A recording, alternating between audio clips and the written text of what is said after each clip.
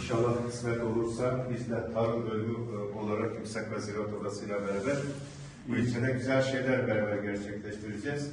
Öncelikle şunları size söylemek istiyorum. Bu bölgenin insanı olarak böyle bir bölümde yer almanız ve bu bölümü tercih etmenizden dolayı sizleri kutladığımı ifade etmek istiyorum. Özellikle de Sayın Müdürümüzün bu bölümü açılmasına vesile olan ve bu bölümde katkı sunan öğretmenlerimize şükranlarımı sunmak istedim. Eğitim alanında çekirdekten yani en yüksek mertebeye kadar ulaşabileceğimiz alandan buradan Yüksekova'nın merkezinden başladığınız için kullanabilecek bir verimliğe sahip olduğunu söylediler bize. Madem bu kadar verimli bir toprağımız var, biz o zaman niye değerlendirmiyoruz? Niye başka şeylerden gelen hala lazım bölgemizin tarımsal bir alana çevirmemiz için öncelikle her şeyin başında bilim.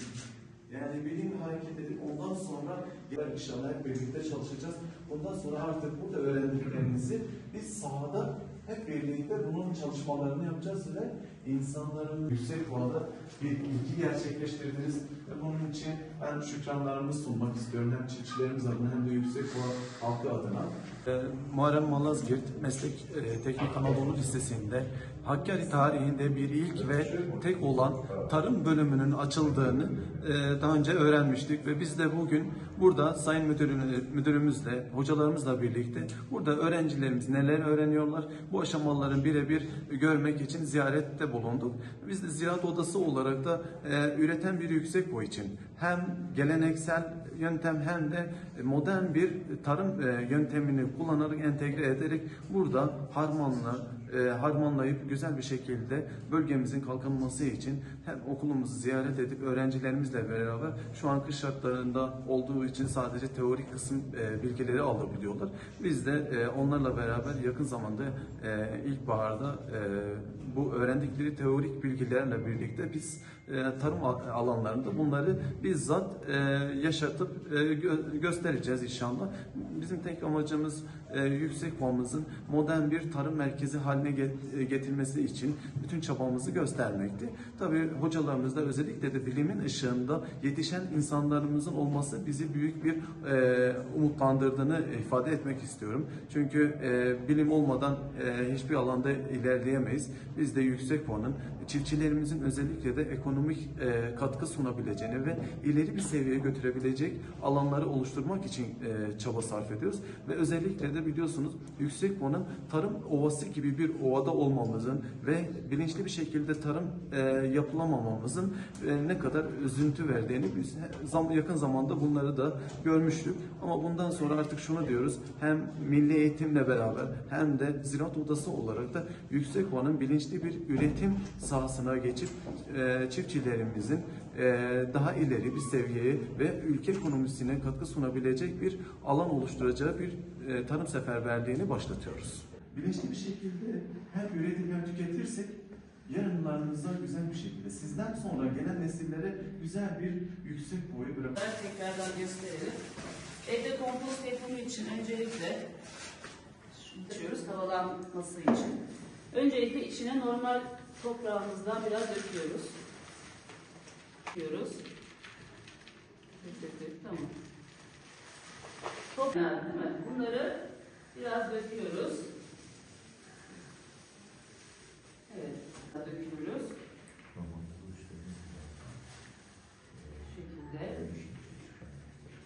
Bunu tamam. Şimdi bu sırayı tekrarlıyoruz. İkinci kez tekrar toprak döküyoruz. Tekrar ağaç ve dallarımıza, yaprakları, kurumuş yaprak ve dallarımızı koyuyoruz. Evet, bu şekilde sırayla su, nem gerekiyordu, sıcaklık ve besin gerekiyordu. Bakterilerin üremesi için bütün olanakları sağladık. Az önce konuşmasında ilçenin tek bölümü diye söylemişti.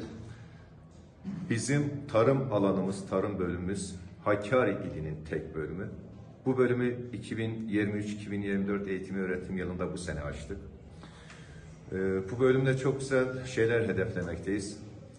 Henüz açılmış olmamıza rağmen az önce öğrencilerimizin, kıymetli meslektaşımın çalışmalarını izlediniz. Çok kıymetli bir çalışmaydı.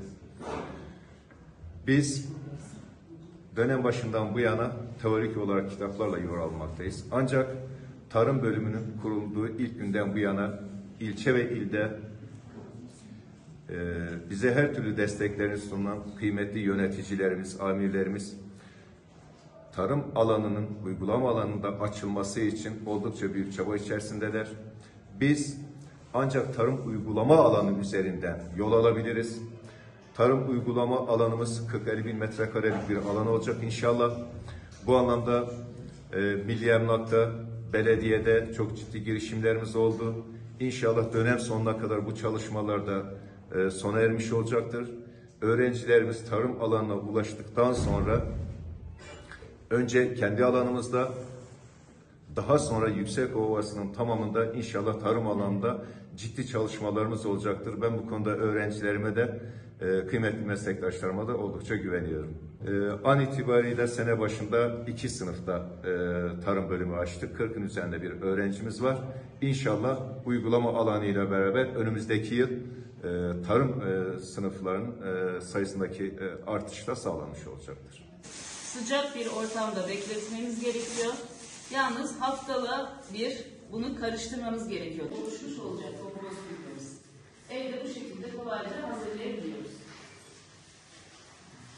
Sorusu olan var mı? Anlaşılmayan bir yer. Kompost gübremiz hazır. Anlaşılmayan bir yer, sorusu olan var mı? Evet, Gürkan. Buranın deliğe havalanması için delik açtınız mı? Evet, deliklerimizi yanlardan açtık. Alttan da açabiliriz. Çünkü hava önemli. Neden hava önemli dedik? Bakterilerin gelişimi için nemli ortam olması. Yeşil dediğimiz zaman ne diyorduk? Yeşil yaprak bitkilerin yeşil aksamlarının gelişimiydi. Generatif gelişimi ise meyve ve tohum gelişimi. Yani çiçek oluşumu.